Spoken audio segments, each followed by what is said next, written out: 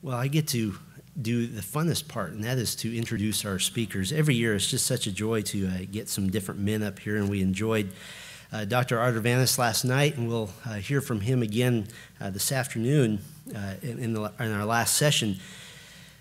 But it's my joy to introduce a young man that many of you probably have never heard of, but what you don't know is that he has stood in John MacArthur's pulpit a number of times and is probably somebody who's going to impact the kingdom in decades to come in ways that we have yet to see, and I'm eager to see that. But our speaker grew up in Northern Ireland, and I've always said that even if he was a lousy preacher, he's so much fun to listen to, just for that reason. But he trained as an elementary school teacher, and while he was working as a teacher, he became involved in youth ministry and in lay preaching. His father has been the pastor for many, many years.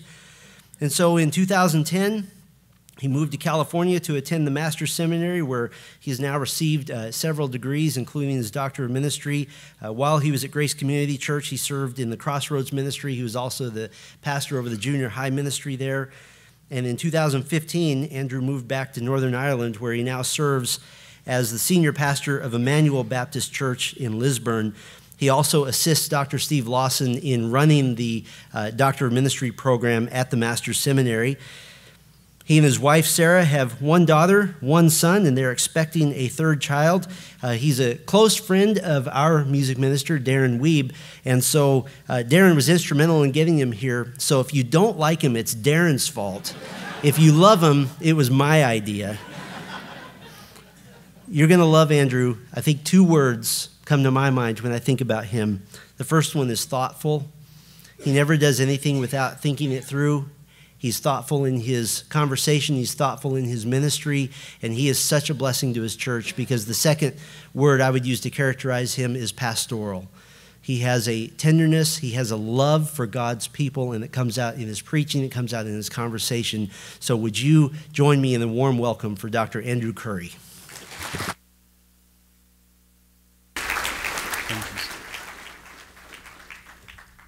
Good morning.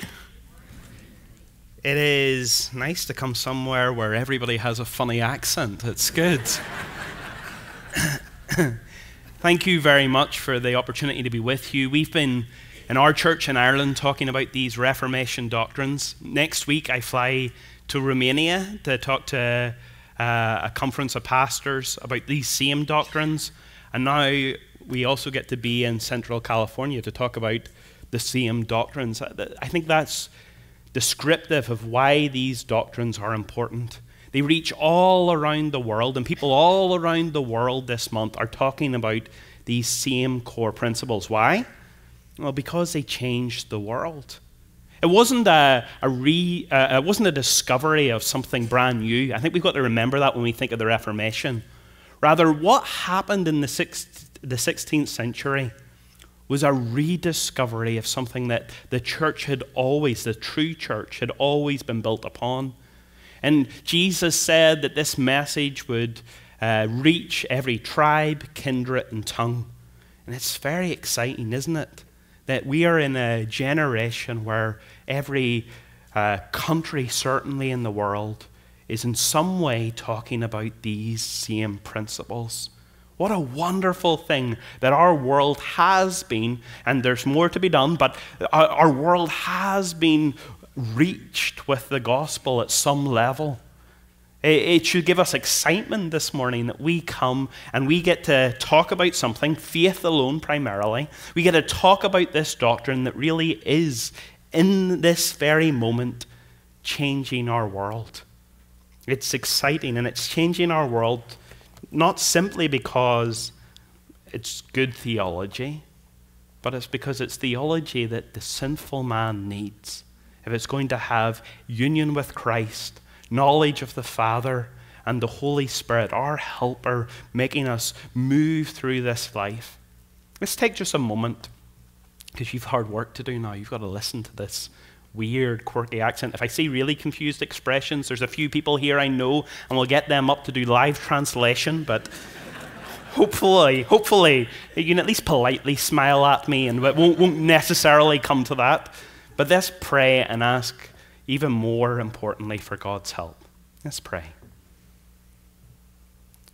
Our Father, we do thank you that your word reveals to us who we are. And we thank you, Lord, that though it reveals such an ugly picture, that we were dead in our sins and transgression, yet we thank you for the revelation of Jesus Christ. We thank you that we are talking about the soul as, that it was him alone, that it was grace alone, that it's faith, a looking to Christ alone, for the glory of God alone that saves and transforms us. And we thank you that what Martin Luther talked about in the 1500s was nothing new. Rather, it is all founded on Scripture alone. And we ask, Lord, that as we open your word, not the words of man, but the words of God, that you would help us to see divine truth this morning. Lord, we pray that you would protect us from slipping into the habit of just piling up information in our minds. And instead, Lord, that you would help us to look into our hearts, to see the depravity that continues to exist there, and yet to be awed by the love of Jesus Christ, the one who first loved us, the one who gave his very life so that we could be here this morning and call you our Father, and call Jesus our sacrifice, and call the Holy Spirit our helper in this world. Lord, we do pray that as we come to look at a truth that is at some level so familiar to us, that you would knock us over, that you would cause us to be filled with a biblical awe at all that Jesus Christ has done for us. Lord, we don't want to necessarily learn new things. Rather, we want to be moved in new ways to say thank you. We ask that you would work through your preached word, that you would cause us to be more the people that we ought to be, that even the things we think about now would help us to take steps forward in our walk with you.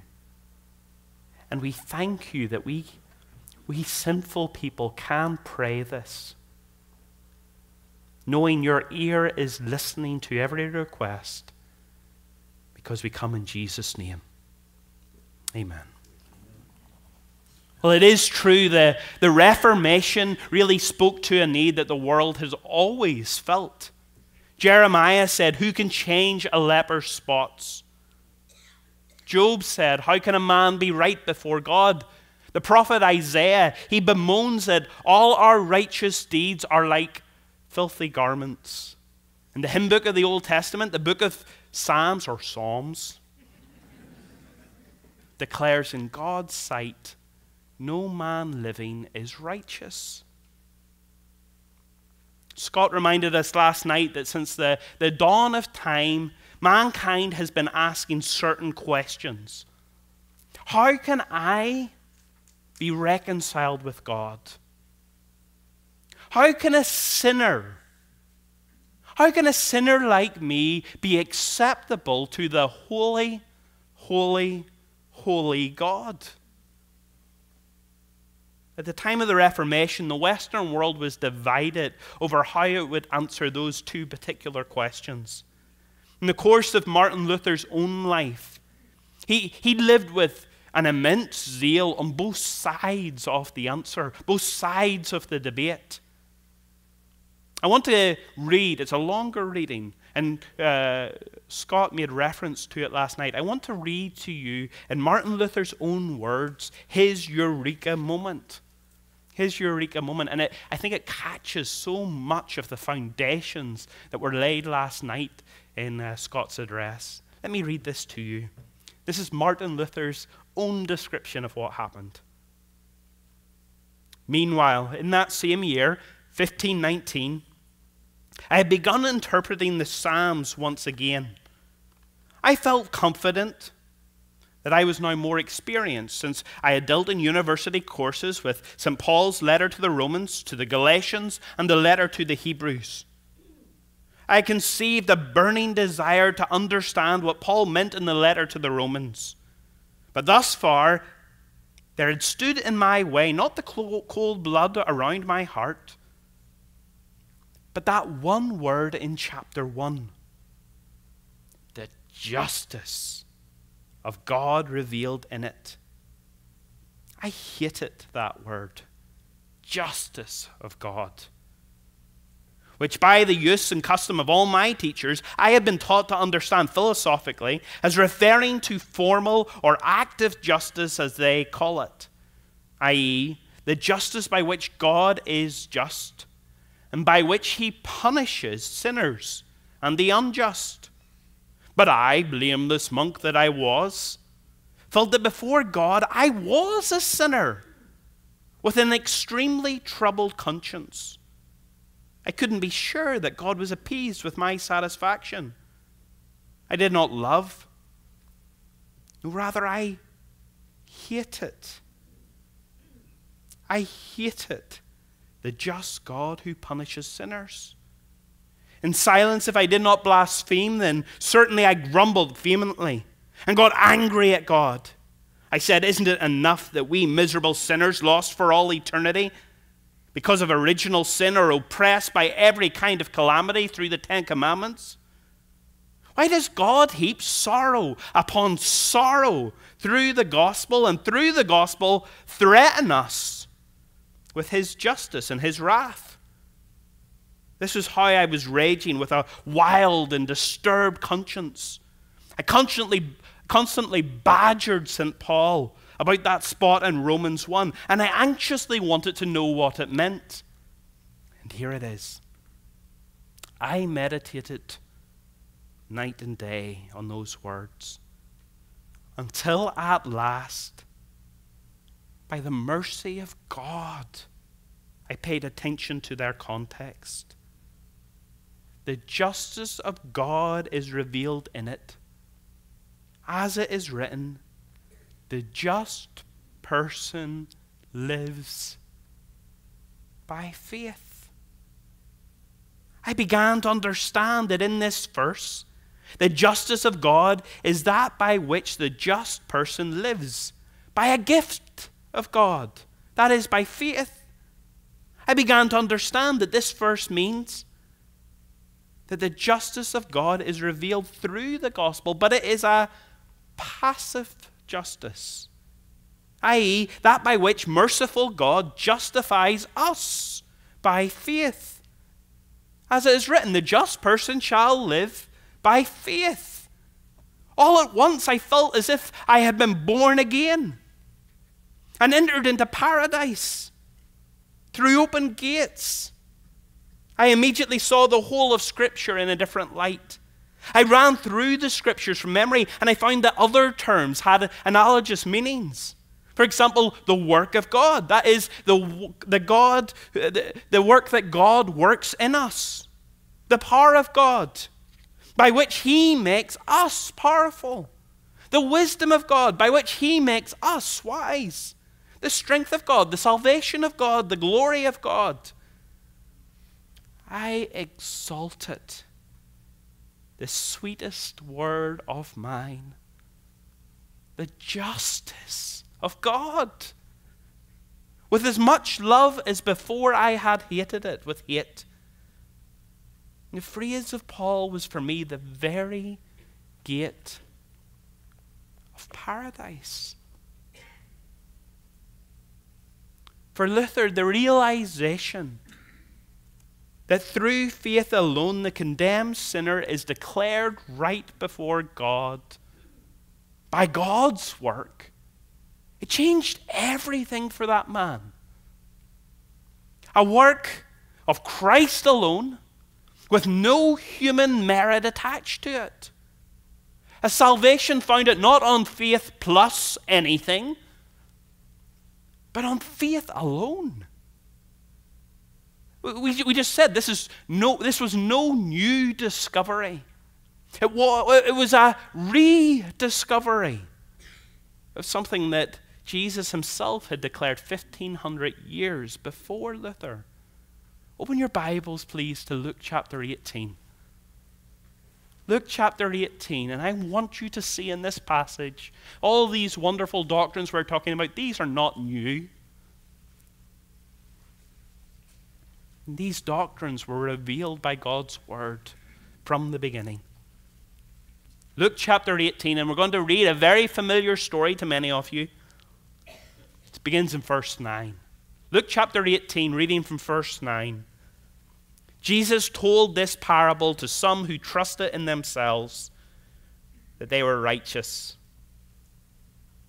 and treated others with contempt. 2 men went up to the temple to pray, one a Pharisee and the other a tax collector. The Pharisee, standing by himself, prayed thus: God, I thank you that I am not like other men, extortioners, unjust, adulterers, or even like this tax collector. I fast twice a week. I give tithes of all that I get. But the tax collector, standing far off, would not even lift up his eyes to heaven, but beat his breast, saying, God, be merciful to me, a sinner. I tell you, this man went down to his house justified rather than the other. For everyone who exalts himself will be humbled, but the one who humbles himself will be exalted. Notice in verse 9, Jesus himself declares this story primarily is for those who trust in themselves for their righteousness. Martin Luther stood up in the 16th century to declare the same thing, the same principles of this story to his generation, who had lost sight of faith alone and were trusting in themselves for their righteousness. In this story, there are 2 men with 2 very different views of God, and it causes them to pray so differently. I think in these 2 men, we actually see 2 periods of Martin Luther's own life. In the Pharisee, we see young Luther, that monk who pressed with his all to qualify for God's favor. While in the tax collector, I think we see old, reformed Luther, who despite realizing very much that he was still plagued by his sin, yet confidently stood on the greatness of Christ's work on the cross. Notice in Jesus' description of these characters that there are 2 men. This is not rocket science. There are 2 men here. Look at verse 10. 2 men went up to the temple to pray, one a Pharisee and the other a tax collector. Now, the listeners, the people that Jesus told this story to, they didn't imagine 2 men going to the temple for their private devotions, going to the temple to have their quiet time. Rather, automatically, everybody in Jesus' day would have imagined these 2 men coming to the temple for corporate worship. Corporate worship happened at the temple twice a day, at 9 a.m. and at 3 p.m. And that was whenever people went to the temple. And so automatically, that's what people are assuming is the scene that is taking place here. It's not a quiet, private meditation. Rather, it's 2 men, we could say, coming to church on Sunday morning, the regular time for corporate worship. And yet here, one is a Pharisee and the other is a tax collector. Now, we are over familiar with this story. We automatically jump down the throats of these characters. We stick badges on the chest of the 2 men. One is good and one is bad. And we know Jesus, the way Jesus works. We know who the good guy is. We know who the bad guy is. But I want you to try and imagine how Jesus' listeners would have heard this story. I want you to step into their shoes. Remember, people who thought they were righteous. And I want you to imagine how they heard what Jesus said. Because when they thought of a Pharisee, they thought of a man who had a high standing in their sight. Pharisees were known for their fastidious religious observance. They were determined to achieve an exact interpretation of the Old Testament law in order that they could please God better. Even in their day, you sometimes find rabbis who wrote about the Pharisees. And they almost make fun of them because these guys just are over and above. They take everything to the nth degree. They want to have such a precise observance of the law. The people in front of Jesus who are listening to this story, if they thought anything in their mind about a Pharisee, they would picture somebody who took God's word very seriously. This guy lived well. This guy in their mind would have been the first to give to charity. This guy in their mind was the committed churchman whose life centered around the religious worship system of his day. And then there's another guy, the tax collector. Now Jesus chooses him very deliberately too.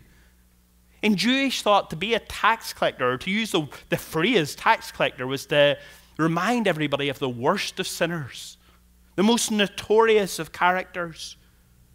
These men, none of us really like tax collectors. Sorry if you're a tax collector. None of us like them. But we respect them. They do a job.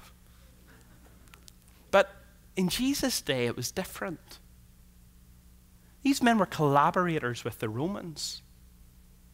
These were Jewish people who, to put themselves forward, to line their own pockets with profit, they worked with the oppressing enemy force. They trampled over the top of their people so that they could bolster themselves. They were considered to be traitors, considered to be thieves, the dregs of society. If you think of the French politicians in World War II, who when the Nazi oppressors came into France, kind of cozied up to them, betrayed their own people who were in the resistance, licked the bootstraps of the Nazis in order that they could secure their own small position and authority. That's the type of character that these men were. Normal people hated them. They would spit on them in the streets. And if they could have gotten away with it, they would have killed them. It's funny, whenever you read the Gospels, you often come across that phrase, the tax collectors and sinners. They're always clumped in the group, or their name is always used to describe the depravity of a group of people. A good man called John MacArthur said, the two men were polar opposites. They were the most pious and the most impious, the most respectful and the most despised members of Jewish society. Two very different men. Secondly, I want you to notice the two prayers. The two prayers. Look at verse 11 and see the Pharisee's prayer. The Pharisee, standing by himself, prayed thus: God, I thank you that I am not like other men, extortioners, unjust, adulterers, or even like this tax collector. I fast twice a week. I give tithes of all that I get. His prayer has two parts to it, two components. And you see one in verse 11 and one in verse 12. In verse 11, God, I thank you that I am not like. And then in verse 12, God, I thank you that I do. In verse 11, it says, the Pharisee stands. And here he testifies about himself. Now, in Jewish culture, normally prayers would have been said out loud. That's the way they would have prayed. But notice, these prayers aren't out loud. This isn't a show that the Pharisee is putting on before everybody else. Rather, Jesus has taken us right into the heart of this man, right into his mind, and we get to see his inner thoughts. What is revealed here is not a show that he is putting on before people. Rather, we are getting to see how he actually views himself. It's not the words of public boast. These are the words of internal deception. He really thinks he is meeting the mark. He glances at God, but really he contemplates himself. Notice in his prayer, he asked for nothing. Why? Because he felt his need of nothing. He is so certain of his righteousness that he compares himself favorably to all of these unrighteous lawbreakers. As he compares himself to sinners, you notice he's focused on the external. Extortioners, adulterers, tax collectors. He's no sense of appreciation of sins of the heart. He doesn't weigh up anger, the reality of lust in his heart, the very obvious condition of pride.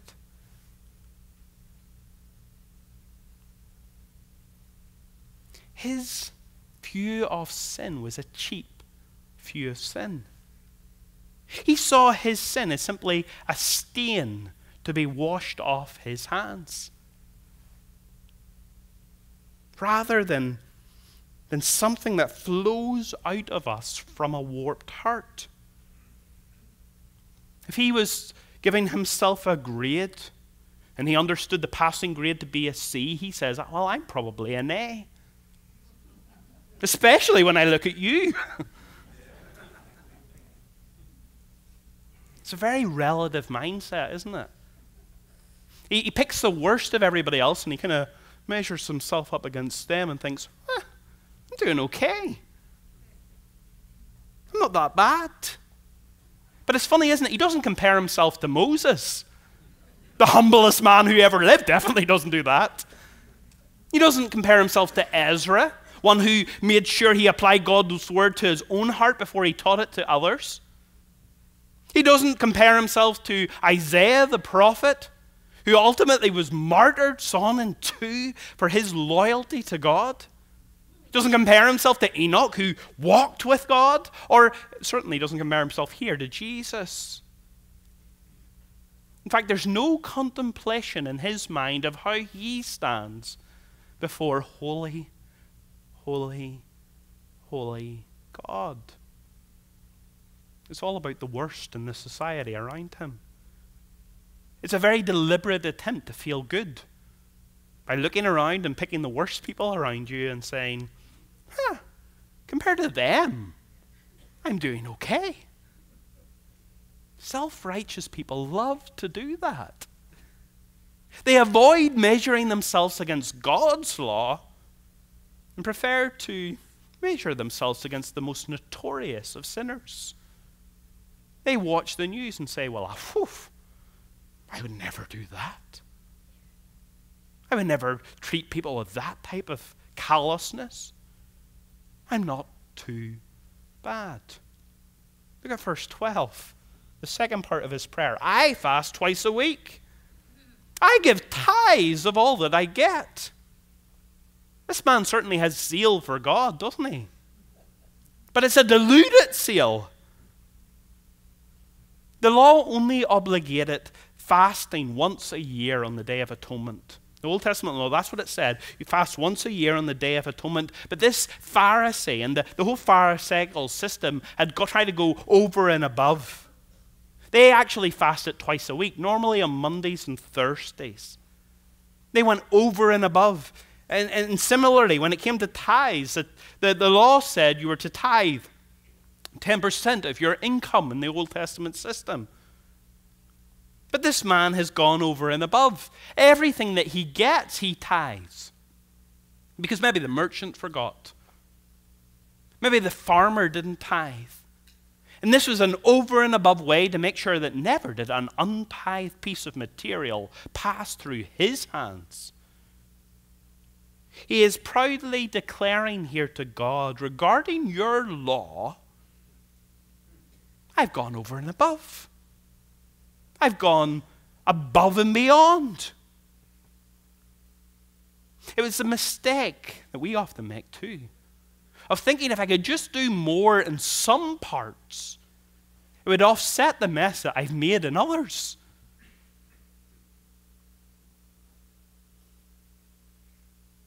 He piles on his extra pious acts to make up for the sin that he keeps on doing. I'm so full of anger, but I've been married 25 years. I lie and work all the time, but I go and visit my granny every Saturday. Imagine somebody standing before a judge today, and they say to the judge, look, I know I murdered my wife, but before you come up with your verdict, you should know I bought her a really nice car for Christmas. It's just ridiculous. It in no way excuses the wrong that we've done and the corrupt nature of our hearts. But it's far too common a way of thinking. The scales that we can make up for our wrong by just piling on the right.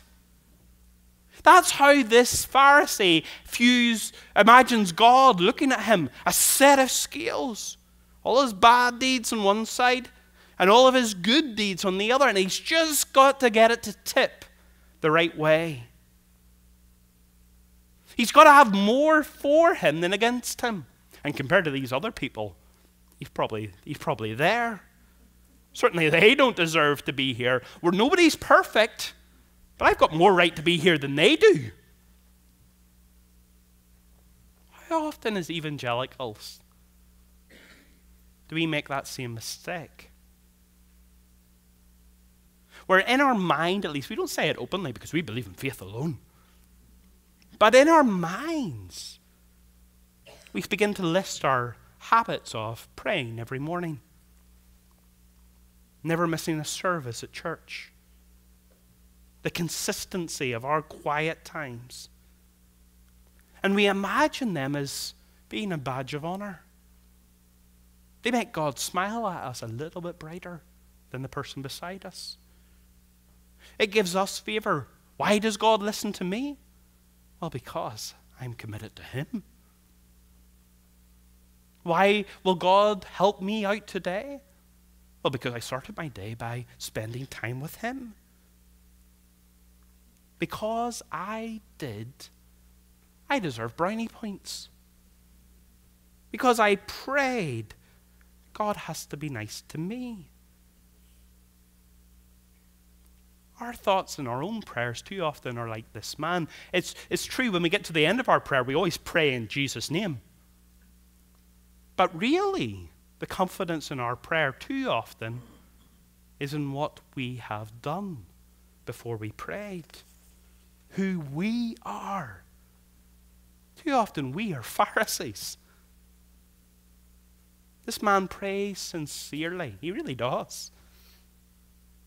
But he's sincerely deluded. He sees himself, and maybe he was, head and shoulders morally above the rest of his peers. But he's nowhere close to reaching up and touching the Everest tip of God's perfect righteousness. He genuinely thought his efforts made him righteous. But did they? Jesus said in Matthew chapter 5, verse 2, unless your righteousness surpasses that of the scribes and Pharisees, you will not enter the kingdom of heaven. It was not enough. Luther said, this presumption of righteousness is a huge and horrible monster. To break and crush it, God needs a large and powerful hammer, and that is the law, which is the hammer of death, the thunder of hell, and the lightning of divine wrath. And to what purpose? To attack the presumption of righteousness, which is a rebellious, stubborn, and stiff-necked beast. Your self-righteousness needs to be smashed apart by God if faith alone can ever exist. That wasn't something that Luther stumbled across as he studied. It was something he actually lived. It was his colleague and friend Melanchthon who wrote the first biography of Luther. And when Luther left his career in law and came into the life in the monastic order, when he entered the monastery, this is what Melanchthon says. On his entrance there, he not only applied with the closest diligence to ecclesiastical studies, but also with the greatest severity of discipline. He exercised the government of himself and far surpassed all others in the comprehensive range of reading and disputation, with a zealous observance of fasting and prayer. Who does that sound like? Who does young Luther remind you of? See, young Luther, he also viewed life as a set of balances, a set of scales. You just got to get it to tip the right way. Live a little better than everybody else. But what changed for Luther was a very close friend died. Someone he knew and cared about, and it shocked his system. All of a sudden, when he heard about this friend, he was struck with that truth that he could die. And in a moment, he would stand before the judgment throne of God. And as he thought about that throne, he couldn't get away from the question, have I done enough? When you're dead, who cares about the extortioner, the adulterer, or this tax collector? Because when you die, now you stand before holy God, and you are judged by yourself. It was that thought that caused Luther to panic. Again, he's still thinking of life as a set of scales, but now he realizes that sin is more ugly than he thought. And so he's thinking about, how do I make sure I'm okay before this throne? And his mind goes crazy. He thinks of every sin as something that needs to be confessed and penance done to clean it up, to wash off that stain. He needs to be able to stand before that throne with no stains on him, to make sure the scales tip in his favor. But how could he remember every sin? Luther began to realize that every thought of his heart was evil from birth. And as his mind raced, trying to remember every single point where he stumbled, every single mistake that he made, and every time he would run to his superior and confess, it became an exhausting activity. Not only that, it exhausted his superior. This is what the superior said. Look here, Brother Martin. If you are going to confess so much, why don't you go and do something worth confessing? Kill your mother or father. Commit adultery.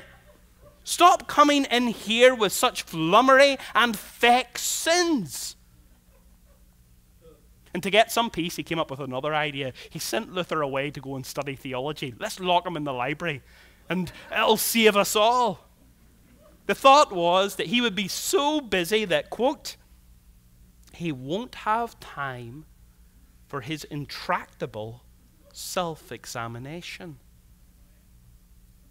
See, what was happening to Luther was he was actually looking into his heart. And the deeper he looked, the more and more disturbed he got.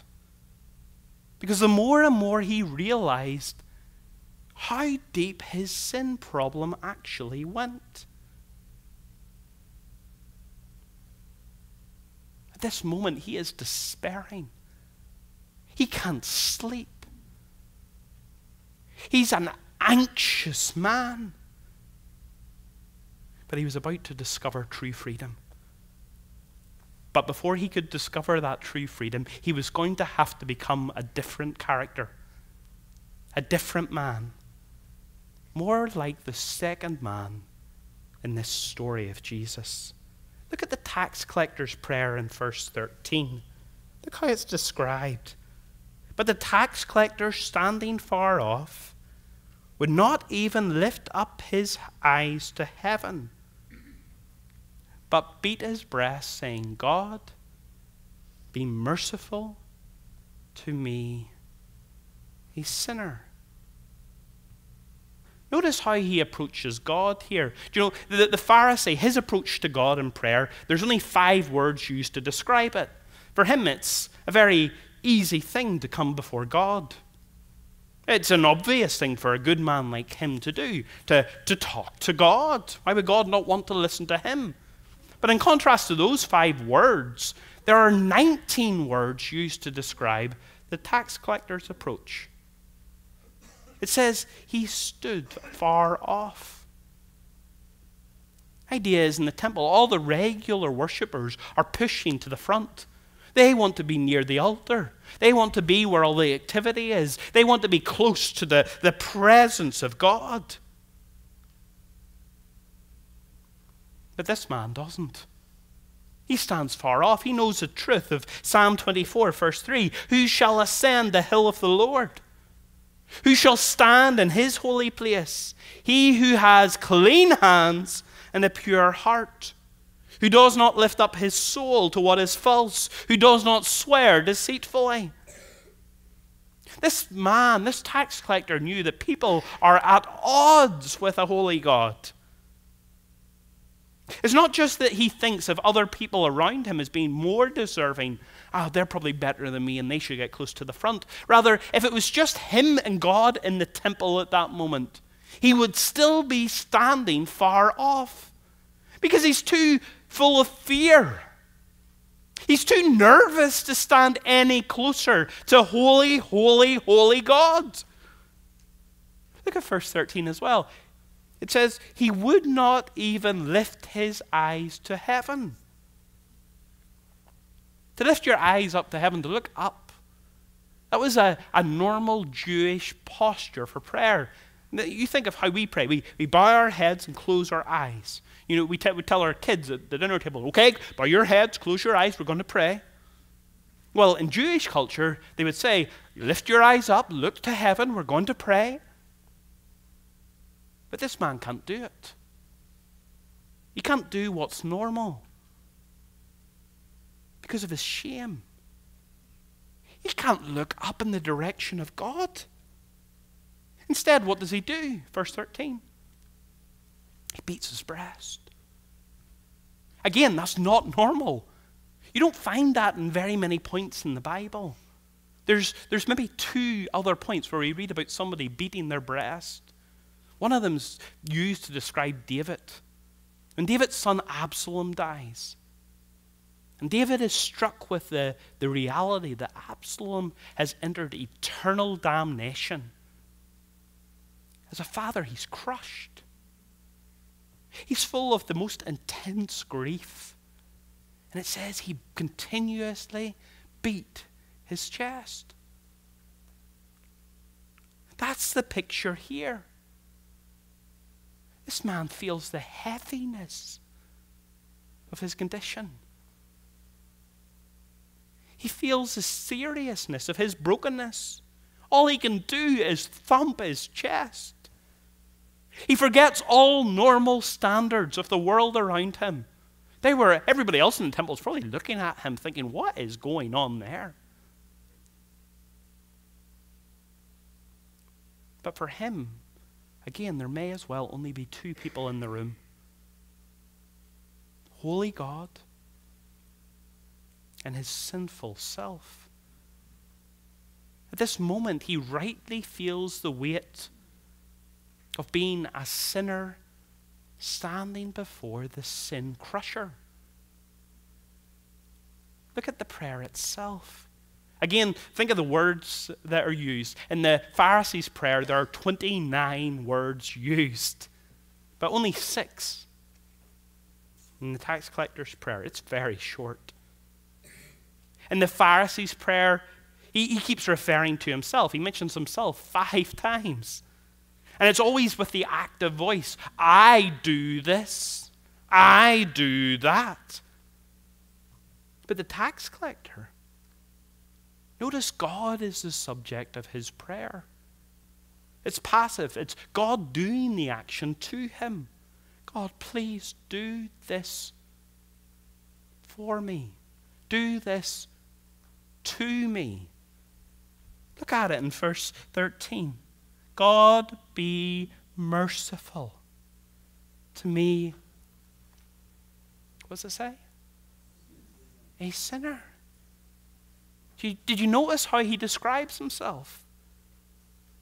He defines himself by his sin.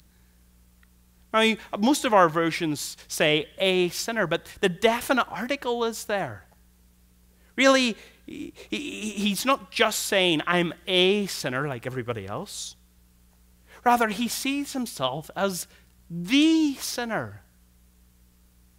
He defines himself by his sin. That's who I really am. I'm not funny. I'm not smart. I'm not hardworking.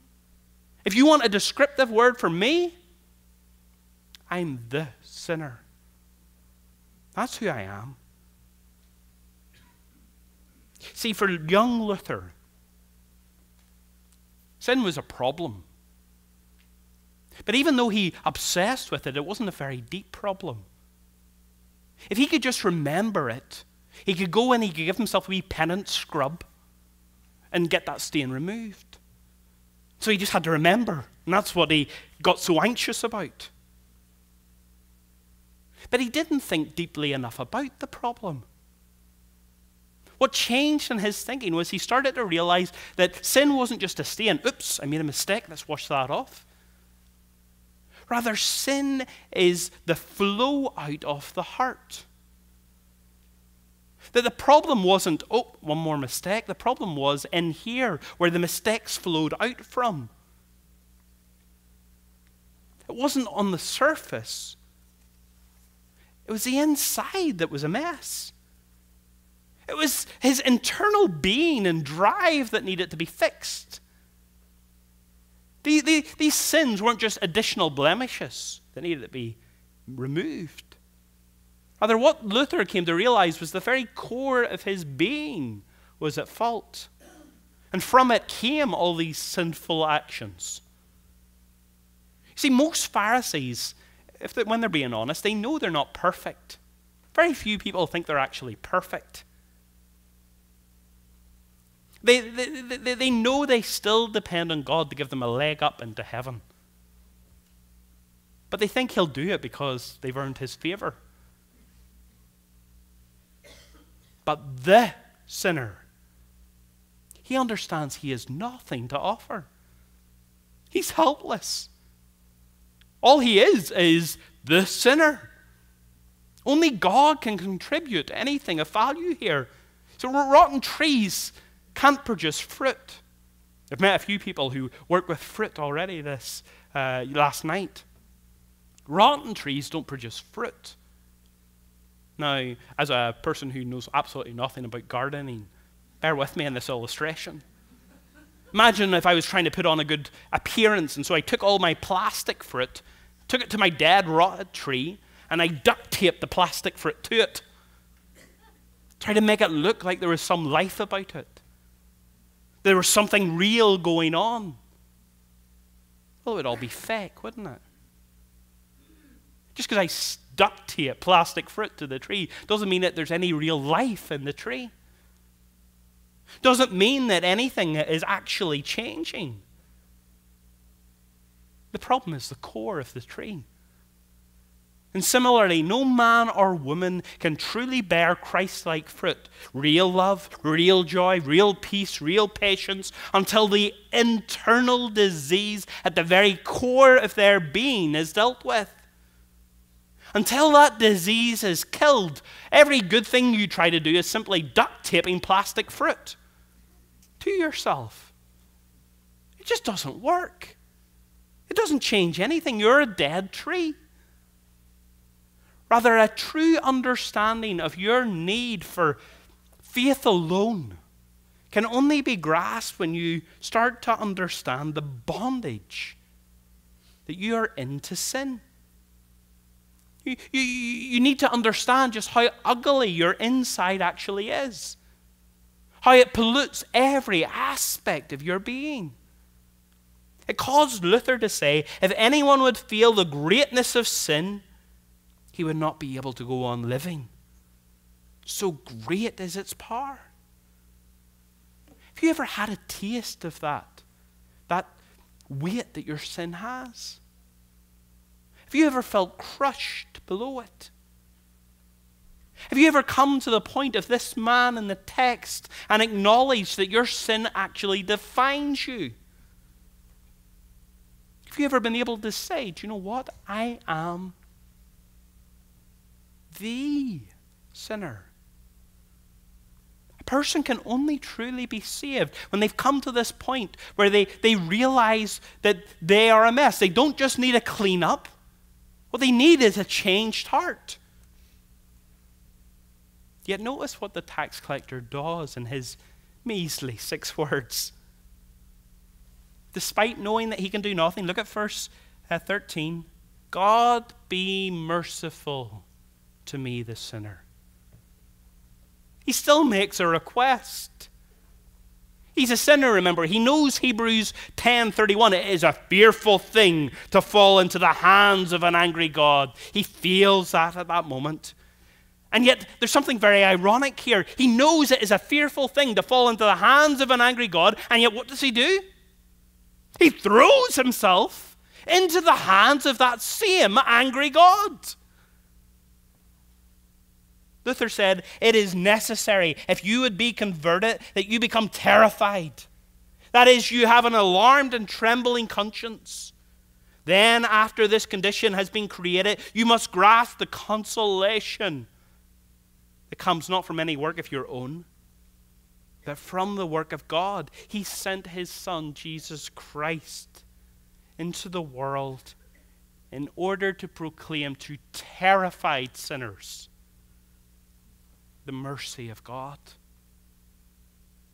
The remedy, you see, isn't found in just having a low view of yourself. Maybe you've come here this morning and you feel worthless. You feel, I've got a sin problem and I can't get away from it. That's a good start, but it's not enough. Judas hung himself with that same feeling. Rather, what is needed is a true view of self that causes us to collapse upon the full person and work of Jesus Christ. You need to understand your sin in its darkest shade, because that pushes you to the work of Jesus. And that's exactly what happens to this tax collector. He doesn't simply ask for mercy. Rather, the word that's used there and translated as mercy, it's more specific than just that. Really, an older English word, propitious, is better. And we don't use it today, so mercy will be good. But let me help you understand what the depth of meaning is here. You remember in the Old Testament, they had the Ark of the Covenant. And it sat in the center of the temple. And it was surrounded by this curtain that cut it off from everybody else. But people came to the temple primarily to be near the Ark of the Covenant. And on the top of that ark sat, and here's our word, the mercy seat. The mercy seat. And God's presence was said to dwell over the mercy seat in a profound and special way. And what the high priest had to do once a year in the Day of Atonement was to come in through that curtain and to sprinkle blood on the mercy seat to atone for the sin of the people. That's the idea here. The mercy seat is in mind. God, be merciful to me, the sinner. God, atone in your mercy for me, the sinner. He feels the depth of his sin. That he hasn't simply done a few wrong things, but at the very core of his being, he is corrupt. He's having a Psalm 51 moment. Lord, there is no sacrifice I could bring or I would bring it. I have nothing to offer. My sin is ever before me. Surely I was sinful at birth, sinful from the time my mother conceived me. Against you only have I sinned and done what is evil in your sight. Oh, have mercy on me, O God. According to your steadfast love, according to your abundant mercy, blot out my transgression. It's such a wild request, isn't it? A wild request for an undeserving man to make. Though this tax collector's prayer is described by Jesus as a picture of humbleness, if you brought that type of request to anybody else in our world, they would look at you like you had two heads. Imagine coming to the judge. I know I've done wrong, but show mercy. We'd look at them like they were ridiculous. No human principality or power would show anything but contempt at such a bold request. It's ridiculous from a human perspective. But that's exactly the point. Faith alone is in action here. You are truly forgiven this morning when you've been brought to this point where you realize you deserve only divine wrath, but cry out and instead are shown mercy. And so cry, hallelujah. What a Savior. Unlike this Pharisee, the tax collector, he's unaware of everyone else in the room. All he can think about is his own significant feeling. For that he cries out to God for mercy. 2 men, 2 prayers, and lastly, notice there's 2 different outcomes. Remember the crowd listening to the story? They've been nodding their heads through the Pharisees' prayer. Oh yes, good man, good man. I know people like that. Yes, yes, good character. And then during the tax collector's prayer, they scowl. They look their worst. They've been sucking lemons. And they're tutting, oh, what an arrogant guy. How dare he think God should listen to him after he's lived such a wasteful life? And then Christ declares in verse 14, what does he say? I tell you, this man went down to his house justified rather than the other. For everyone who exalts himself will be humbled, but the one who humbles himself will be exalted. The unthinkable has happened here. God heard and God answered the sinner's prayer. While the pious Pharisee, he may as well have prayed to the wall. There was no response there. There was nothing heard there. Specifically, Jesus declared that special word that Scott unpacked for us last night. This tax collector is justified.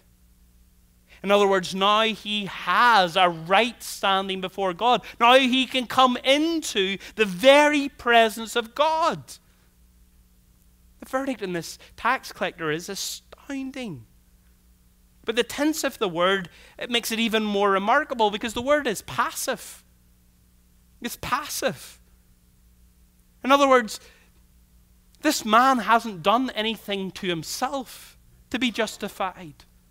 Rather, the input has come outside of himself. God has justified him. It's come from outside. God has done it all. The energy, the action, the will that made this happen, it's not found in the tax collector. It's found in God. The tense also, it's perfect. It's declaring here that this verdict is not just a verdict for today. Today, tax collector, good news, you're justified. But be on your guard tomorrow. No. No. Rather, this is a permanent new state of being. In other words, tax collector, today, tomorrow, the day after, through all of eternity, you will remain justified. What a wonderful thing. By faith alone, your justification is a permanent verdict. It cannot be weakened. It cannot be taken away. It cannot even be made any less. If you're a doubting Christian this morning, this is a beautiful doctrine. Reeves and Chester, in their little book, Why the Reformation Still Matters, which is a great book, they say this. This is a deeply personal doctrine. Every time I sin, I create a reason to doubt my acceptance by God, and I question my future with God. But day after day, the doctrine of justification speaks peace to my soul. Jesus sums it up this way. Everyone who exalts himself will be humbled, but the one who humbles himself will be exalted. We could stretch that out to say, you who today spend your time exalting yourself and your efforts, in the future you're going to be humbled by God. But the one who today humbles himself and understands who they really are will be lifted up by God himself. There's grace alone in action. One commentator has said the Pharisee stands before God in self-congratulation, while the tax collector stands before God in prayer. Though two went up to the temple to pray, only one really prayed. God doesn't work within us on our terms. He won't allow any you in your salvation story. This all is a work of God. Now that's not hard intellectually to accept. But thousands of years of work-based religion declares that we as human beings find this incredibly hard to actually embrace. J.C. Ryle said, there is nothing really mysterious to understand about saving belief. But the whole difficulty arises from man's pride and self-righteousness. It is the very simplicity of justifying faith at which thousands stumble. They cannot understand it because they will not stoop. Are you refusing to stoop this morning? To get on your hands and knees and crawl? Are you refusing to accept there is actually no good in you? There's no you in this good news. You can't know and learn your way into the kingdom. Indeed, you can't feel your way into the kingdom. Ryle continues, true faith in Christ is the unreserved trust of a heart convinced of sin in Christ as an all-sufficient Savior. In other words, what saves you is an overwhelming faith that says Jesus has indeed paid it all. The full price for my sin was transferred to him, and that ransom was completely paid. It was all dealt with by Christ. There's no leftovers. There's no little dusting for me to do. It's fully, it's completely, comprehensively done. Faith alone is knowing one's sin, but being enraptured with the astounding work of Jesus, and so simply looks to him for mercy. Faith alone wasn't just a bee in Luther's bonnet. It's the key to eternal life. The church of his day had taken that key and tucked it under the rug. They'd hidden it from that generation.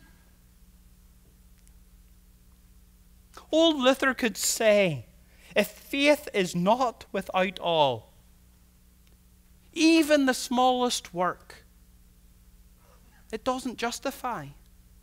Indeed, it is not even faith. In other words, Luther was saying there can be no you in your story. If this morning you are standing here and if someone asks you, why are you a Christian? You say, well, I go to this church. I'm very committed to reading the scriptures. I come to conferences like this because I want to learn and grow. If any of that becomes your answer, you do not know faith alone.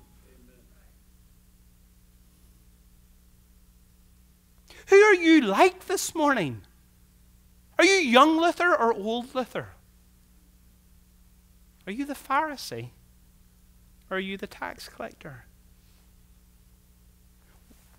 Look at me a moment. Could it be that you've fallen into the same trap as this Pharisee? Maybe a little bit different. You think you've got the point of the sermon. And at the moment in your mind, you're praying and saying, God, I thank you that I am not like those Pharisees.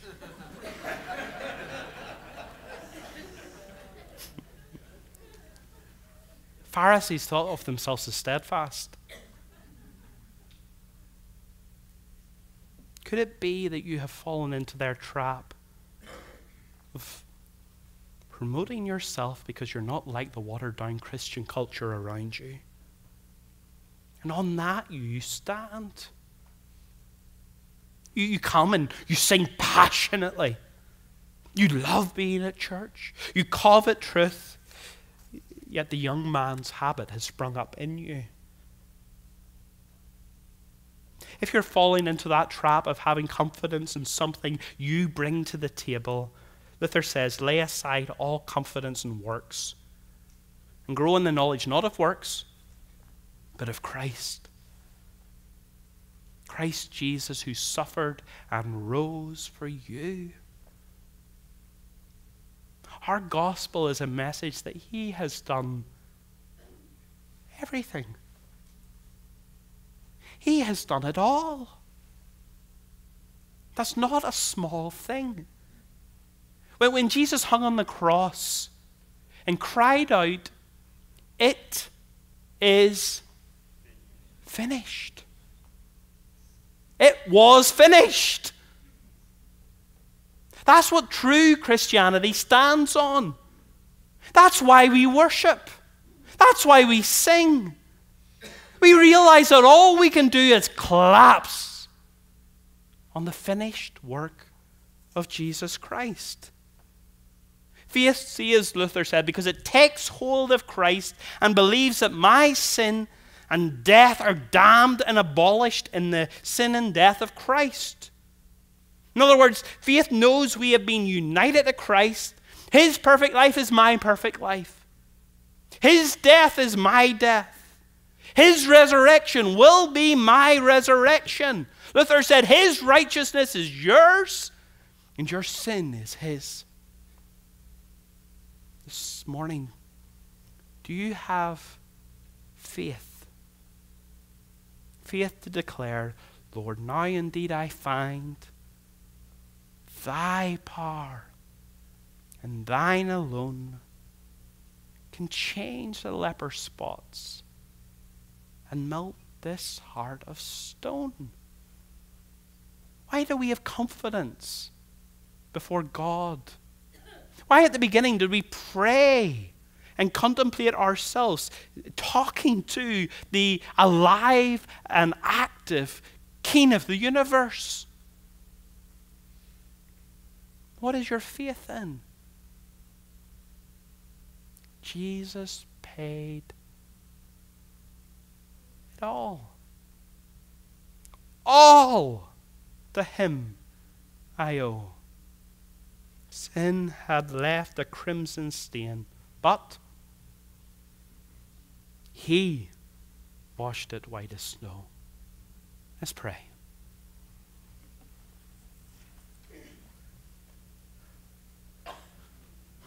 Our Heavenly Father, sometimes we don't know what to say as we come into your presence, because we've been reminded afresh of just what ugly creatures we actually are. How undeserving we are of any goodness that you have shown to us.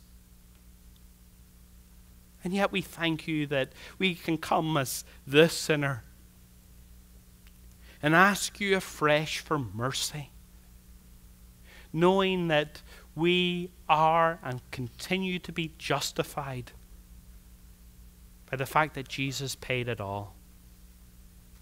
Lord, we pray that you would give us the ability this morning to trust and move our hearts to have an even deeper thankfulness for the full work of Jesus Christ than we have experienced to this point. We pray that he would be glorified amongst us, because he has paid it all. And in his name, in his confidence, in his work, we pray. Amen.